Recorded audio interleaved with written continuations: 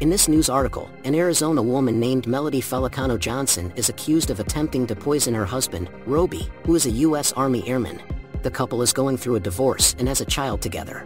Roby noticed that his coffee tasted odd while they were stationed in Germany, so he decided to test it using pool testing strips. The test revealed high levels of chlorine in the coffee. He pretended to drink the coffee until they returned to Tucson, Arizona, and set up a camera to observe his wife's behavior. The camera allegedly captured her pouring bleach into his coffee. Roby reported this to the police, but they didn't follow up due to unclear evidence. However, new footage from a second camera showed Johnson pouring bleach into the coffee machine. When the police searched their home, they found the coffee machine smelling like bleach and a small container that could have contained bleach in Johnson's personal bathroom. Johnson is currently in jail on a $250,000 bond, and it is believed that she attempted to kill her husband to collect benefits.